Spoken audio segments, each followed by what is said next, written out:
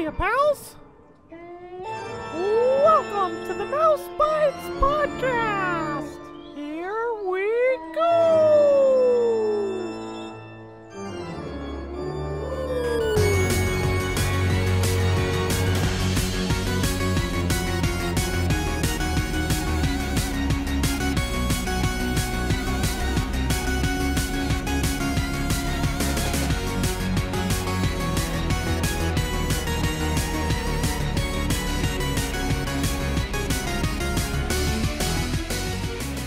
Hello and welcome to Mouse Bytes, the show all about Disney video games, past and present. This is episode 23. I'm your host, Clay, and I'm joined by my co-host, Jeph. Hello, Jeph. Why, hello. Can you hear how low my voice goes? It's so spooky. Oh my gosh, it's so spooky. Now you're turning into a crypt keeper. Oh. All right. Well, we have children listening. We better. Yeah, we don't want to scare them. It's getting really scary even for me. So. Yeah. Well, how are you, Jeph? Oh, I am spooktacular. How about yourself? Good. Happy, just slightly early Halloween to you, sir. Cheers, and to you as well. Yes, and all the listeners, happy Halloween. Yeah, it's gonna be a good episode. We purposely sat down and came up with a nice spooky game to play, given the time of year. So it's gonna be good. And then next month we've got a great Thanksgiving game picked out just for the holiday. Jeph, go ahead and tell them what our Thanksgiving game is gonna be. Oh, our Thanksgiving game is going to be something I haven't looked at yet. Yeah, no, I don't even. We don't have that picked out. I was just curious if you'd come up with something. I'll keep working on that. Everybody's favorite Disney movie video game, Turkey something. Is there a Pocahontas game? Is that wrong? There is. I've played it on the Game Boy, and it's terrible. Oh, good. And I'm not sure what she has to do with Thanksgiving, but. Well, the first Thanksgiving was between the settlers and the natives, and there's a little bit of settlers and natives in that. Don't think it was the same group because that was John Smith. Was John Smith? Was he a pilgrim? No. I think he was. Yeah. Oh, pretty sure. That's my bad. Yeah. Okay. Well, we can make him one. Definitely. And on that note, I think we should go ahead and jump into this week's episode, Yes. guys. Today we are looking at Tim Burton's The Nightmare Before Christmas, The Pumpkin King.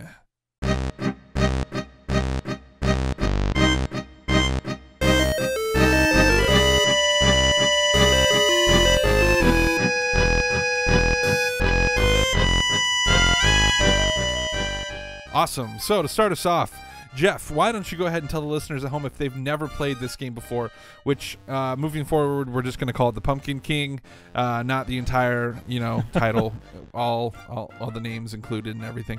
Jeph, why don't you tell the people what the heck this game is? Alrighty. So the Pumpkin King, at its core, is a Metroidvania style game, which, if you're not familiar with the term, you should be. No, I'm just kidding. It's essentially an adventure platformer where you upgrade your character to gain access to new areas of one giant overworld map.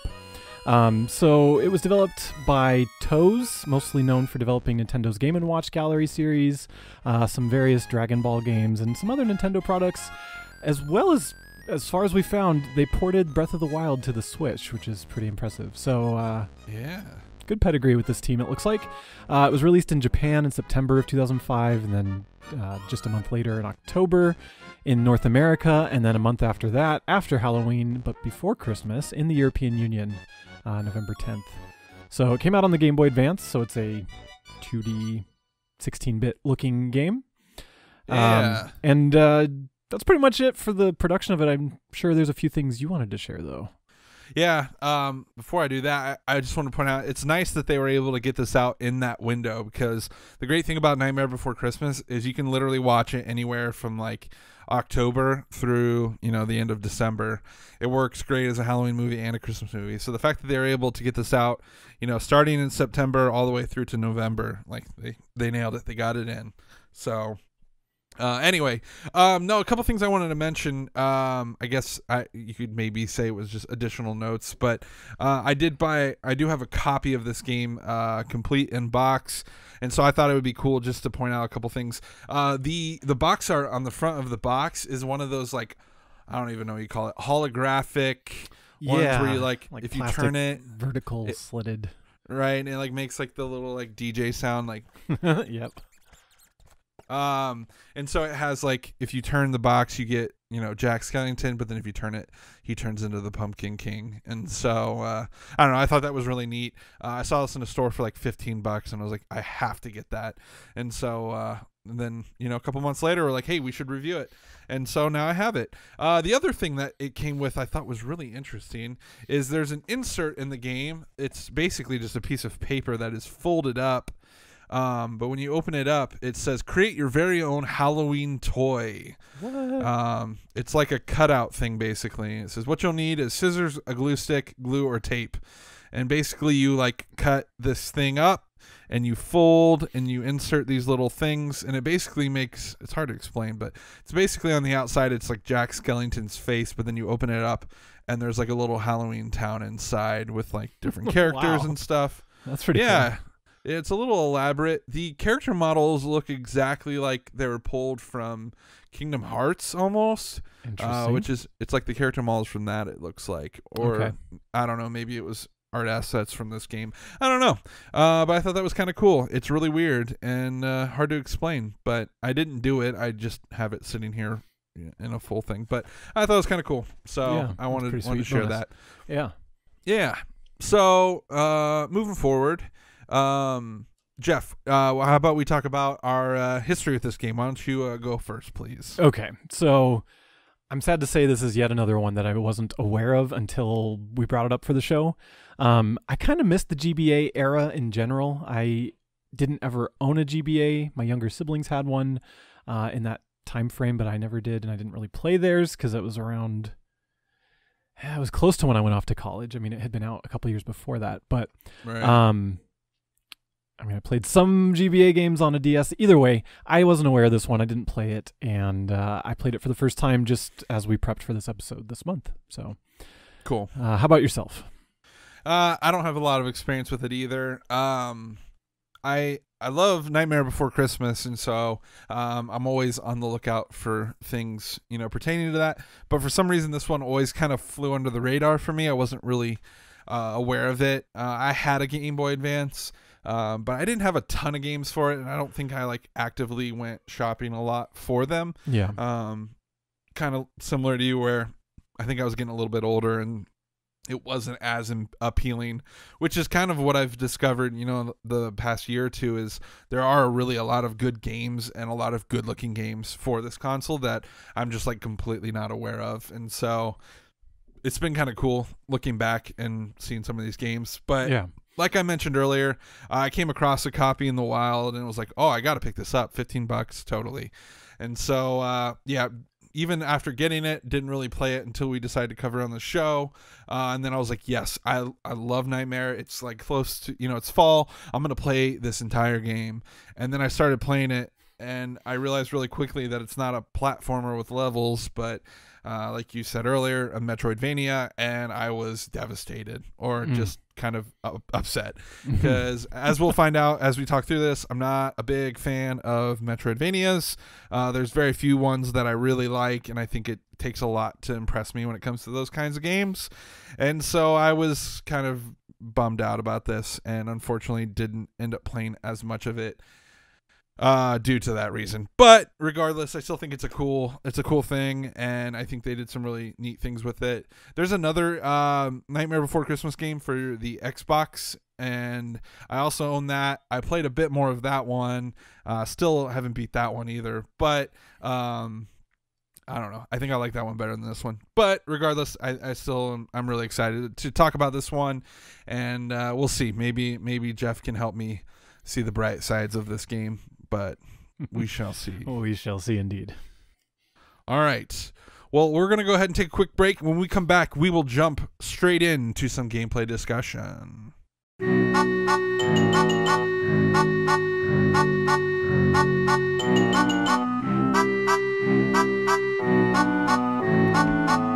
right, so starting off our gameplay discussion is visuals. Then we'll be followed by some audio. We'll talk about what it sounds like, and then we'll hit some gameplay difficulty. We'll talk through, some levels, some story, some bosses, all that good stuff. So Jeph, kicking it right off, visually, what are your thoughts? How does this game look? Well, I will go right off the bat and say that the visuals are the highlight of this game for myself, and I think just in general. They are very kind of cartoony, cel-shaded looking in this essence of 16-bit, but very fluently animated. Much more color usage, I think, than the movie, the source. Burton movies tend to be very much kind of look like they were pen sketches and focus on the darker tones. And I get, especially on the original Game Boy that didn't have the backlit screen, a lot of the visuals had to be bumped up. So if you play it on a DS or you play it through an emulator or a Game Boy player on a GameCube, however you play it, it's going to appear much more bright than it would have on an original Game Boy Advance. So that noted, it's still pretty vibrant considering it's not saying it looks like Viva Pinata or something like that, but it definitely has a little more pop to it than the movie does. That said, the character models look pretty good in my opinion. I think they're pretty accurate for the the stylistic look. Not to say that they're one-to-one exact representations of the movie, like the Mad Doctor in the wheelchair. Is it Finkelstein or something like that? Yeah, Finkelstein. Yeah. His is, it's a little more cartoony and caricaturized, but not straying far from the source, like it's not like an alternate art style. It's more of just a limited, sprite sizes are kind of hard on such a tiny screen. Other than that, I don't have a whole lot more to comment on. There's some good presentation with like giant Jack tapping the screen at certain points, or little victory animations at the end of levels, or even the main menu screen looks really good. There's some transparency effects, which look a lot better on an original screen than they do on an emulator because of how transparency works with flickering sprites on alternating refreshes and stuff like that. So it's there's a bunch of little trade-offs here and there with how you play it, whether it's on a TV screen or on an original Game Boy Advance. How about you? What was your takeaway for the visuals? Yeah, for the most part I had really good things I thought about it. Visually I thought they actually did a much better job than I expected. The cutscenes look really cool. I was totally happy with those. I think they did some fun things with even the in-game cutscenes where they like blow up the text size a lot in the dialogue and to emphasize, big stressful things. I think the character sprites for the most part look really good. Jack has a little bit of a weird issue, and it's mostly because he's like a really strangely, like his body proportions are really weird. And so he's got these super skinny legs and arms, and so I think to make him not like a single pixel thin, they had to kind of give him like a blue hue behind him. And so it looks a little weird, but I understand why they had to do it, because otherwise he just doesn't, I don't know, he just he'd get lost really pretty easily. Right. And so you gotta kind of have to outline him a little bit, and so so there's that. I think a lot of the level designs, backdrops and everything are really cool. I mean, the first level, like the background is yellow, but then the sun is like a giant pumpkin with a jack-o'-lantern face to it. So there's really cool things like that where maybe each level doesn't necessarily fit aesthetically, but then later on as you move through a little bit, I notice it gets a little bit darker and feels a little more, because at some points it's a little too bright, I feel like. But there's some levels where there's like little skeleton guys hanging from the trees behind you and like moving, so there's a nice good amount of depth to it where I feel like compared to like a Game Boy game, they were able to do a lot more with it, which I appreciated. And so most of the time, I think the art style, at least like the backgrounds and the floors, it felt very Burton-esque, where there was lots of like squigglies and lines and things. And so I felt like it was really true to the source material, in that aspect or whatever. There's another game mode that we'll talk about later. That's kind of an alternate thing, different from the rest of the game, and I thought that was very visually impressive. I won't give away what that is just yet, and so I thought that was really cool too, and kind of not what you would expect. And I don't even know if this is a visual thing, but the only thing I didn't like about, well, one of the things I didn't like about this game is the enemies, and I think a lot of it is just maybe the subject matter and not so much the art style. But basically the main bad guys of this game are bugs, and Right. it's just kind of lackluster compared to, you know, like, I don't know, Nightmare Before Christmas has all these really cool character designs, and, you know, it's hard to come up with a bad guy when, you know, Halloween Town is pretty much full of bad guys, more or less, you know, or the spooky guys, I guess. But I don't know. Bugs, I get that it ties in with Oogie Boogie and stuff, but it just, I don't know. It just didn't do it for me. And the designs they came up with just really didn't sell me on it. So maybe if they'd gone a different route with the style of the, you know, the designs of the bugs, maybe I would have liked it more. But off the top of my head, that's probably my biggest negative visually. But I agree. I think it's by far one of the stronger points of this game are the visuals. So anything else visually you want to say before we move on? I just want to make sure I give you a chance. No, I think we pretty much summed it up.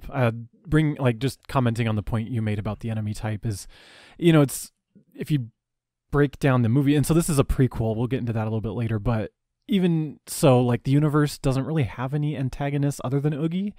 You know, it's like most of the conflict is Jack versus himself. So right. That does make it hard to come up with something, and you don't want to violate the existing universe by creating some sort of fake antagonist or whatever. So I get it. That's a tough choice to come up with anything outside of Oogie Boogie, and so to come up with the bugs, I get it. It's a trade-off, but it is unfortunate because there's not a whole lot of enemy variety. Also, there's a couple other things I forgot.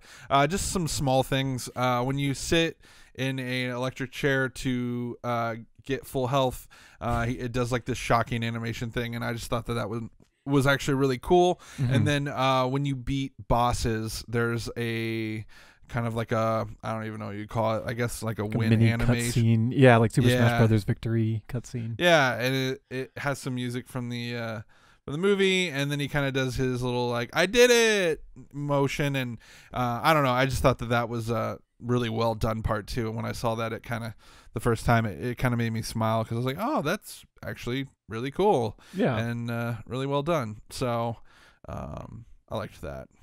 But there's a lot of little things like that in this game. There are some nice little details and stuff, and I think that they definitely paid attention to details. You know, certain levels, you're walking past pumpkins, and they're, you know, jack-o'-lanterns, and they're glowing, you know, on the inside and stuff, and fireplaces, there's a couple, and there's some cool lighting effects. Yeah, absolutely agree. Audio wise, the only thing I liked that they did use some of the music from the movie. I realized when I was playing this game that obviously Nightmare Before Christmas is a really special thing, the original movie and all that, and I think one of the reasons it works so well is because of the soundtrack, and so using some of that, even not just relying solely on it, I think was a good call on this one. Once you hit the first level, though, all of a sudden you're like, ooh, I wish that would come back a little bit. Yeah. Did you experience that? Exactly that. Yeah, I love that it had it on the title screen, and was a little sad that it wasn't for the rest of the game, especially because it's a musical. It's based on a musical. Right. Not unlike many of our other Disney games that we cover, but kind of the same problem we run into with the Capcom games, where sometimes they'll sample it on the title screen and give you a tease, and then it will kind of just, switch into the original compositions. Right. And so I don't know if it was level 1 or level 2, but it was kind of getting annoying to me at one point. But then I think about the time that I was like, all right, I'm kind of sick of this. I think I finally kind of moved on to the next part, and the music changed up, and I was like, okay, that's good. I can breathe a little bit. But for a minute there, I was like, I don't know about this. Yep. And then I think it got a little bit better. So I don't know. I don't know if level 1 was their best hit or whatever. But But every now and then the Danny Elfman stuff would come back, Mm-hmm. and like the winning animation screen that I was telling you about when you beat a level, like that comes back, and I appreciated that. Like, oh, good, there's a little reference here and there, Right. and so I liked that. I thought that was good that they, I understand they didn't use the original score for the whole game, but they tried to use it when they could. So, props to them. Audio-wise, anything else you can think of? Yeah, I mean, the sound design in general is... So again, I didn't play a whole lot of Game Boy Advance games, so I'm not sure if this was super common or if this was that they spent their audio resources maybe on the music and the MIDI files. I'm not sure what it is, but a lot of the sound effects are like 8-bit waveform and square wave and stuff like that. Saw wave and square wave, like stuff you would hear on the NES. And then there's this really annoying sound every time you pick up a fish skeleton, which is that the health or the ammo? Yeah. But it sounds like to me, it just instantly makes me think of one of the cuckoo clocks in Pinocchio, like in the movie. And I'm not sure it's really that, but it's kind of like this, whoa, whoa, and it's just awful because it's so common. I wasn't sure what they were going for on that. I don't either. And it's we comment on this a lot where they just abuse sound effects for constant items or things where it's like, you know what, this needs to either be subtle or non-existent because that's just, it's obnoxious. Another one that I didn't play with my wife around, but I guarantee you she would have not been happy about that.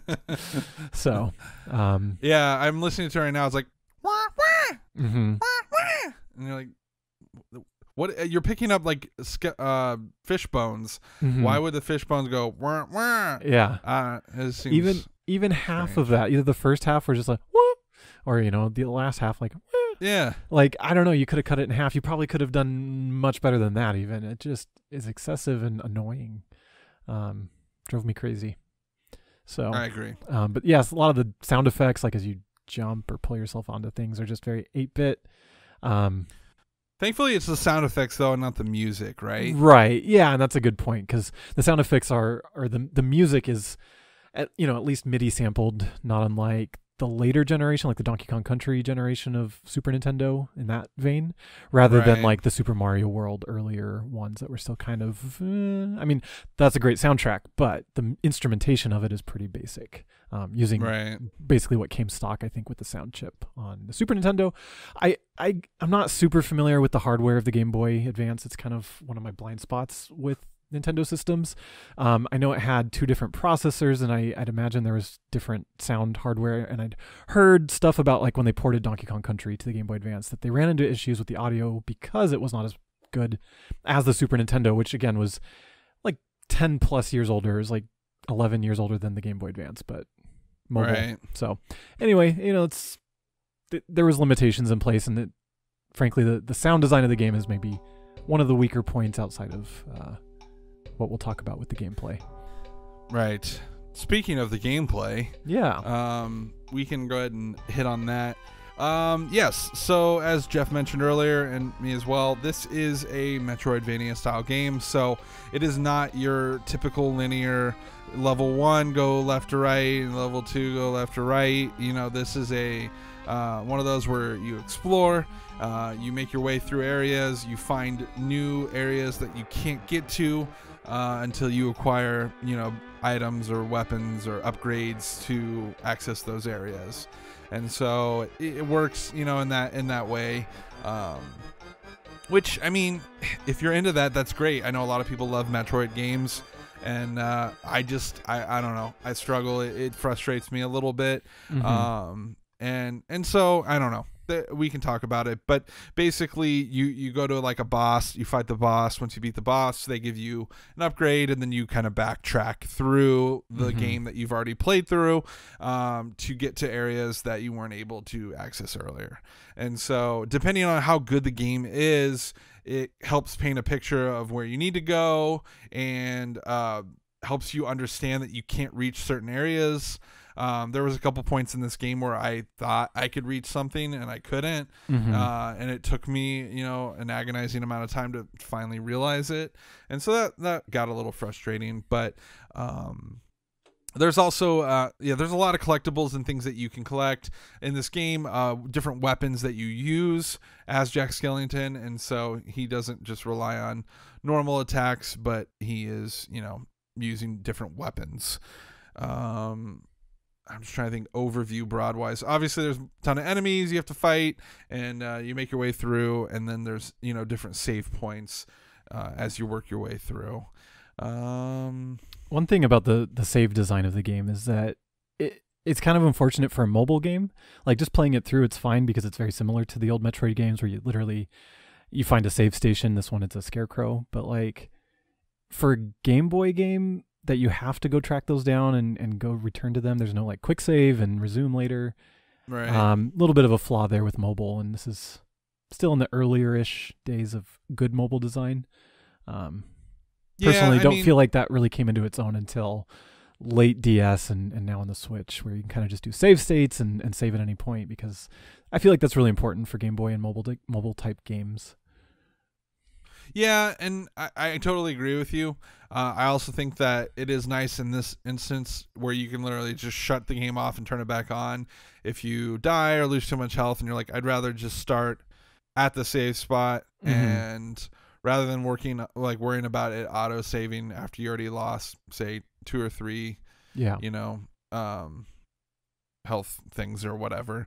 So I can see both sides of it, but I agree. It's not great for a pick up and play for 5 minutes, because you're probably not going to make enough progress to warrant, or to even find a new save point at that point. So you'd have to backtrack back to the save, and save. And unfortunately, after you kill enemies and then leave, when you come back, there's going to be new enemies there. So that doesn't really, I don't know, help you too much. So, Jeph, real quick, would you mind going through the weapons that this game has? Yeah, so the first one you get, and kind of your main one, is the frog gun. It's kind of like when Sally gets the frog's breath into the stew in the movie. It squeezes it and shoots out its breath.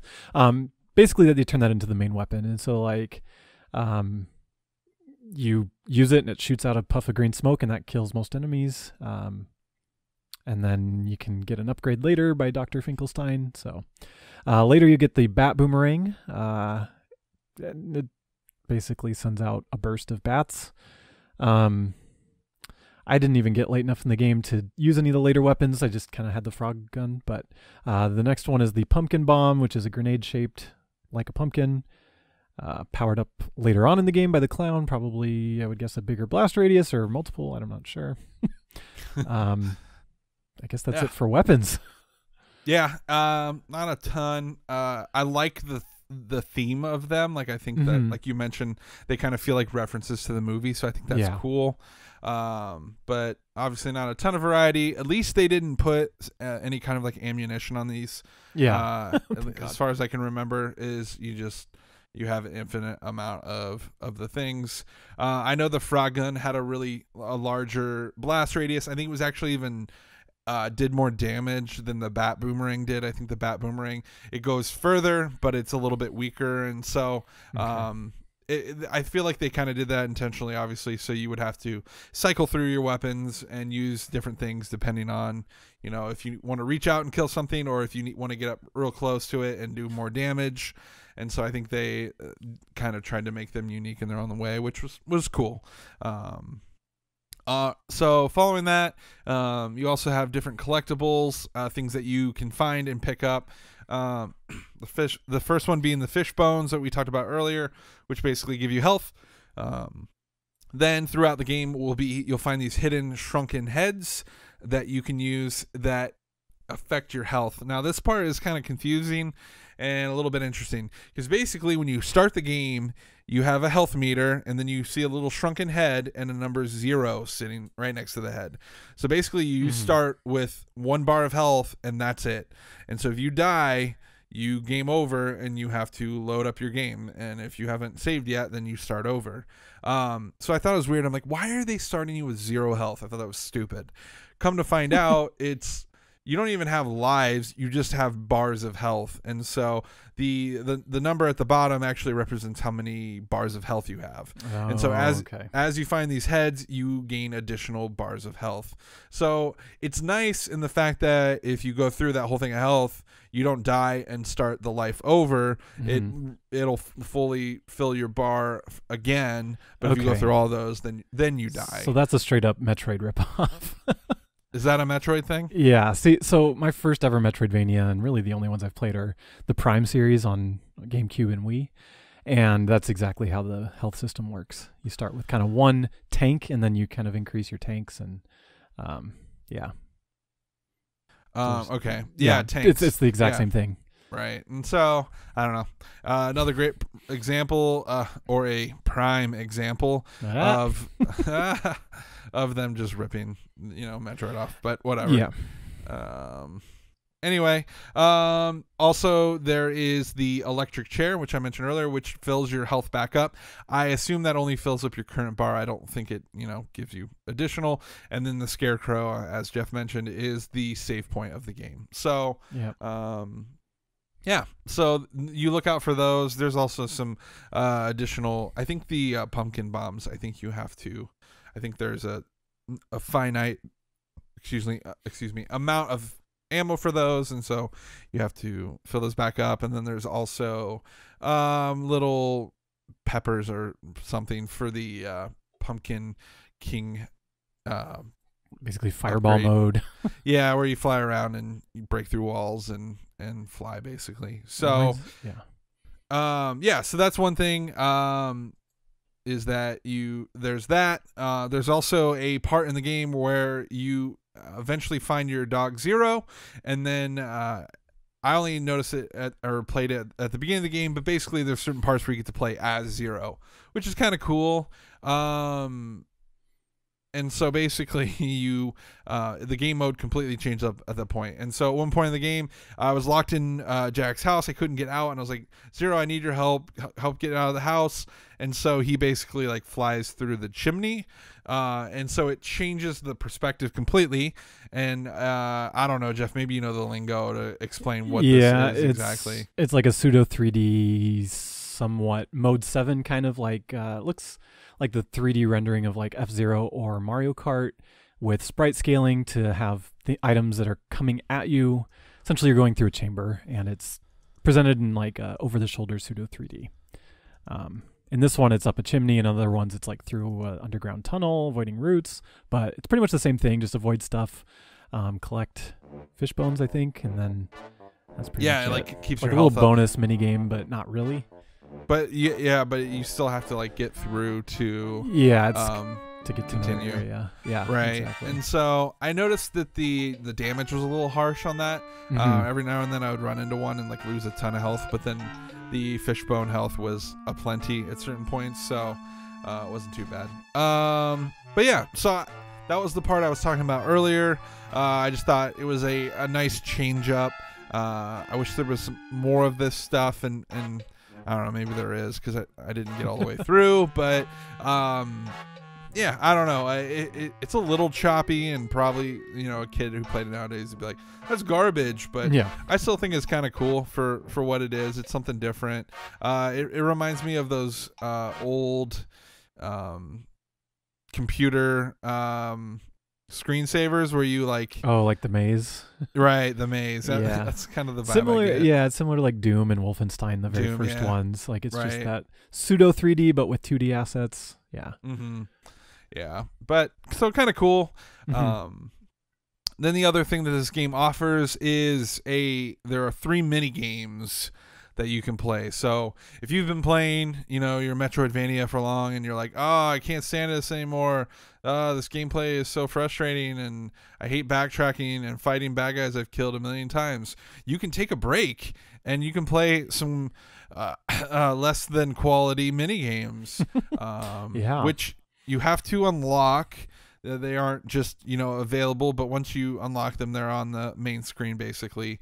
But there's 3 of them. They're called Bonebreaker, Whackhammer, and Skullduggery. Now, Jeph, would you please be so kind as to explain to the listeners at home a little bit about these mini games? Yeah, they're pretty basic. It looks like they can be played over link cable, and they kind of show like 4-player icons, so I think that they can be, but by default you play the CPU. So Bonebreaker is they're all very simplistic. So this one is it looks like an old torture device where you like kind of crank to squash stuff, but this one it's hit left and right as fast as you can to get your squasher to squash a skeleton to break the bones. Whackhammer, when we were talking about this in preparation, I kind of likened it to a mini game that's in the movie Wreck-It Ralph, when Vanellope's making her cars and he has to sort like ingredients, good ingredients from bad ingredients. This one's basically you have things scrolling across the bottom of the screen, and you've got 2 hammers, one with a bat, one with a mouse, and you just have to hit the corresponding button to the hammer in time with when the item crosses like the whack point, which is not the official term, but it's called whack hammer. Whack point. Yeah, why not? Coined that video game phrase right there. So yeah, basically just it's combination of timing and mostly it's recognition of the correct icon / item. And then the last one, the Skullduggery, is kind of a ball under a cup memory game. It's like little presents and remembering what's in what, and they switch around and you pick which one had the item in it. And so yeah, that's the 3 mini games. All right. Yeah. One thing I forgot to mention, these can be played in single player or in multiplayer mode, which can be used by using the Game Boy Advance system link cable or whatever. Well, there we go. Nicely, you only need to have 1 copy of the game to do it, which I can appreciate. Yep. But yeah, these games are super lame, and even with friends would probably not be much fun. You should just go play Mario Party at that point. It's true. Yeah, so I don't know. It was cool they tried to come up with something, but it kind of felt more like an afterthought, or it seems like an afterthought, I guess. So not really anything to write home about. One other thing I wanted to mention, I started playing this game, and I guess maybe it came with the fact that I was still wrapping my head around the fact that it was a Metroidvania, but I played a lot of the game before I realized, I should probably look for my map, because this game has to have a map. Yeah. And so I finally hit select to bring it up, and that was when I was finally like, okay, thank goodness there's a map in this game. Yeah. Which any game like this really needs one. I don't know. I guess it's an okay map. I feel like it's relatively, it shows you where scarecrows and electric chairs are, and then it shows you where like doors are located. So it helps. You need it. Very, very similar to a Metroid map. So yeah. Okay.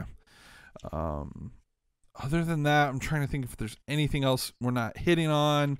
Gameplay wise, there's a couple special skills that you get later on in the game. One of them is gumshoes, where you can, if you see a red colored sticky wall, you can basically walk. You can walk on the walls and on the ceilings. There's a stretchy ghost where Jack can reach up to high places with the help of ghosts.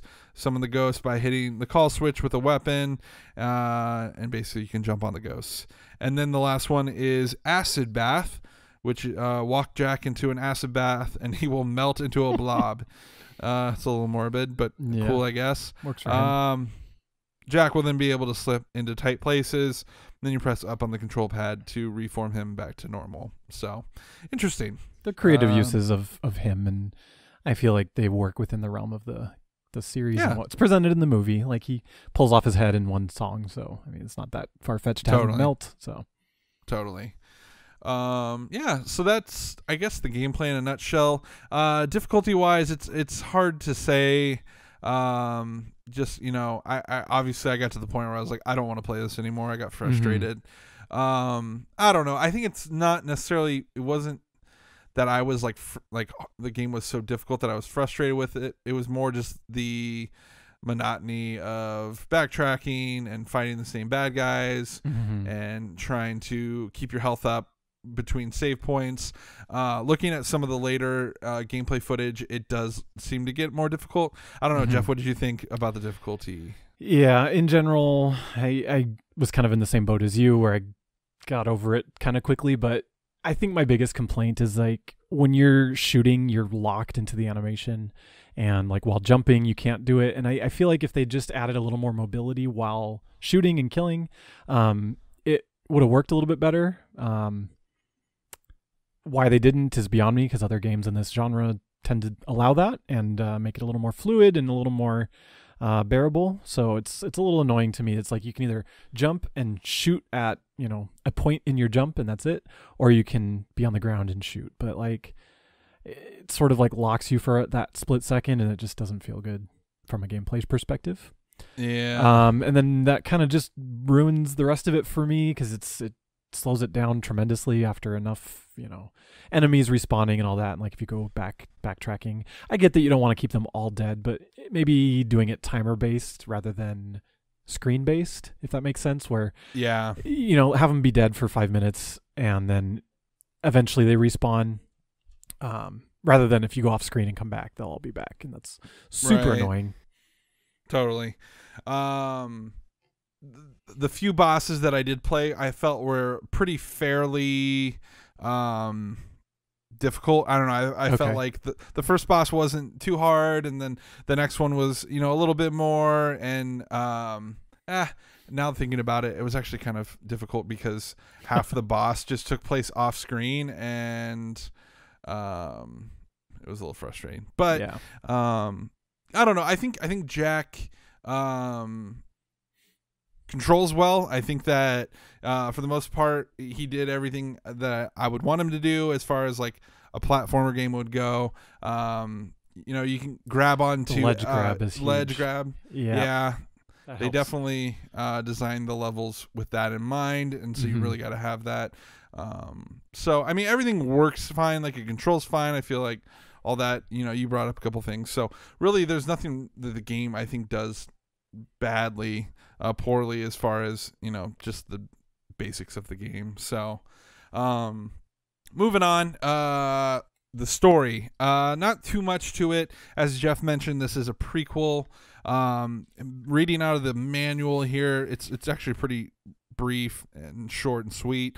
In this video game prequel to Tim Burton's The Nightmare Before Christmas, a frustrated Oogie Boogie has failed to create a holiday of his own, so he tries to take over Halloween. Help Jack defeat Oogie Boogie's Vile.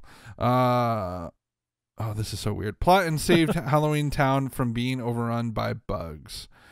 Yeah, it's really weird. I feel like there should be a comma there, because it says help Jack defeat Oogie Boogie's Vile, period. Plot and save Halloween Town from being overrun by bugs.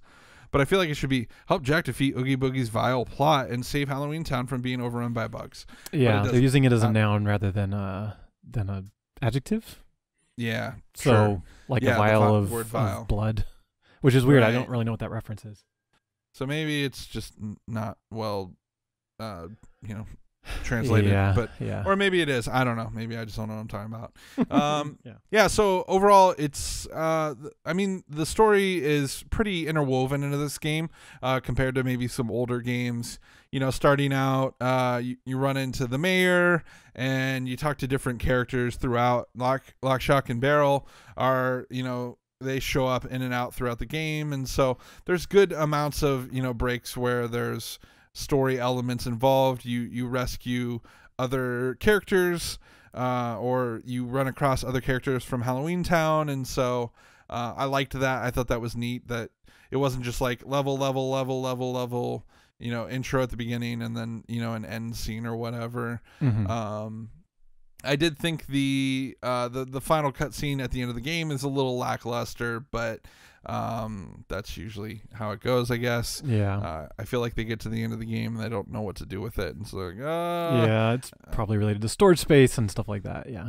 right. And basically the mayor's like, Jack, we don't have time for you to talk to Sally. We need to get ready for Halloween. And then I guess that's them kind of setting up the movie. I don't know. So, but overall, the story, I guess, isn't terrible. I think it's cool that they at least did a prequel, or tried to call it, a prequel instead Yeah. of just being like, this is a random thing that happens at some point somewhere. So other than that, trying to think, there was something else I was going to mention about the gameplay, and now I can't remember what it was. There's numerous different bosses in this game. I'll list a couple of them here: Mega Spider, a giant snake, Roly Poly, a colossal moth, a zombie centipede, Lock, Shock, and Barrel, Oogie. Then you get Icky Oogie or Oogie Icky. I don't know. They're all pretty much bug themed, which I already kind of shared my thoughts on that. Yeah. Yep. But what are you gonna do? So, I'm trying to think if there was anything else to say that I mentioned. Jeph, did you have any other things before we move into our final thoughts? No, I think at this point we've kind of covered the main gist of it, and I don't know if there's too much more that we could say without really just repeating what we've kind of said so far. Do that. Yeah. Okay, let's go ahead and jump into our final thoughts. Jeph, would you please start us off? Yeah, so, I mean, this game is oozing with visual presentation, and definitely you can tell the people who made it seem to be really big fans of the IP, and it shows in the look and feel of the presentation. It falls a little bit flat as far as the overall game, and it's weird because it's not like this game was rushed out to meet some sort of deadline or anything like that. It was, it's how long did it come out after the original movie? Like 12 years. And so it's not like it was tied to match the movie release date or anything like that, which often plagues licensed games. But it's kind of like a Metroidvania light in that it doesn't quite have the depth or innovation of a new entry in either Castlevania or Metroid or anything similar. And, it's cool to have the license tie-in and all that and the visuals, but it doesn't hold enough gameplay-wise or anything to really warrant a recommendation from me. So, like, it's pleasing. It's got some decent music tracks here and there, and then some not-so-decent ones. Overall, it's like... it's a game that wants to be good, but it's just not quite good enough. I'm with you. I don't really love Metroidvania games that much. Like the Prime series is my one exception to that, personally. So that's pretty much it. I would recommend, if you like the franchise, check it out if you have the ability to, the means to. But otherwise, wouldn't say it's a must play. Okay. Yeah, I guess my big thing with Metroidvania is they always feel super long, and I don't feel like, I don't know. I just don't feel like the changes up where they change things up. I don't feel like it's drastic enough, which is weird because I love platformers. So to say something like, I don't know, it's like I feel like it outstays its welcome. I feel like it handles. It depends how they handle the backtracking mechanism, because that's a core to it. You have one giant game world, and sometimes you have to backtrack. And if those are handled well, it works, and if they aren't, it just drags it out. Yeah, and it just doesn't feel like you're making a ton of progress, I guess. Mm-hmm. I don't know. Yeah. I guess, so final thoughts. I went into this really excited, left a little bit frustrated. There's a couple points in the game where there's arrows pointing, go this way. And so I spend all this time going that way, and then I collect a shoe, which is, there's like different clothing from like Sally and different characters that you collect. They're like side items, which we didn't mention, but you spend all this time going through this really frustrating area just to grab a shoe, and then it's like for something later in the game that really doesn't even affect the main gameplay. I don't know, stuff like that frustrates me, and it was like at that point I just wanted to die and like not have to retrace my steps. And so I don't know, stuff like that was a little frustrating.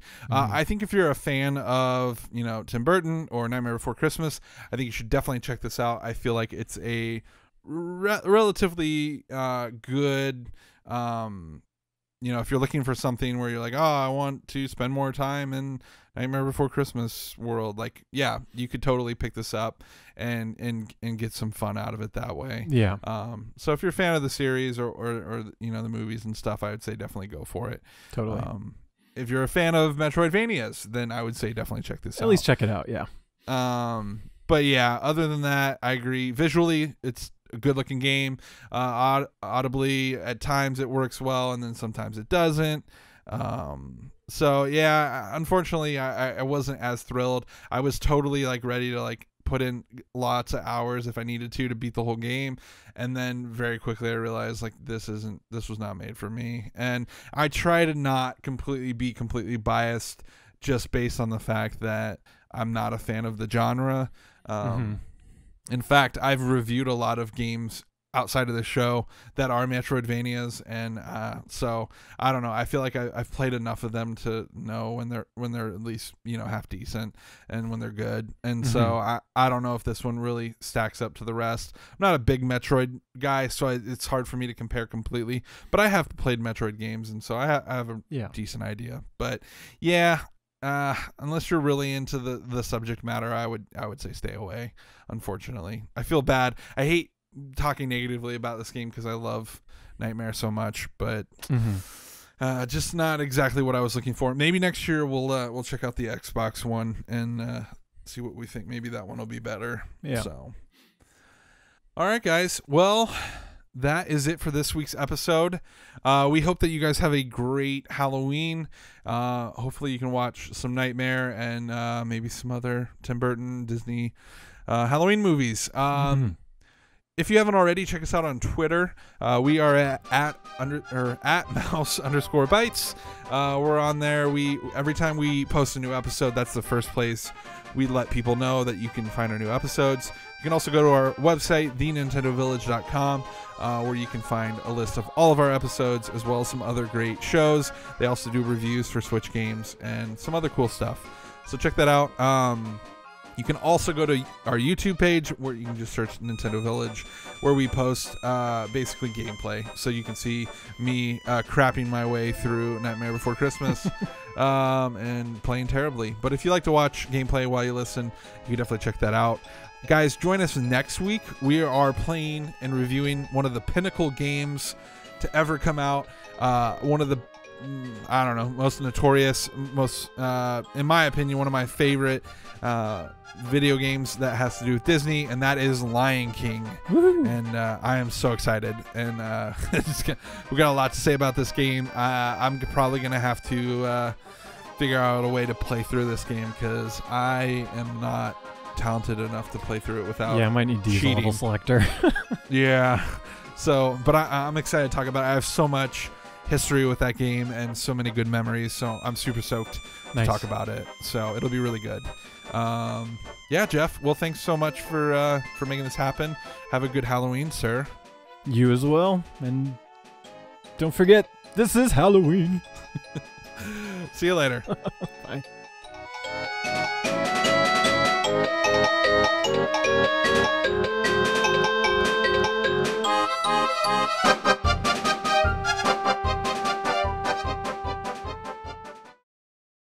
Thank you so much for watching. Be sure to subscribe, check out some of our other videos, and visit thenintendovillage.com, your home for everything Nintendo.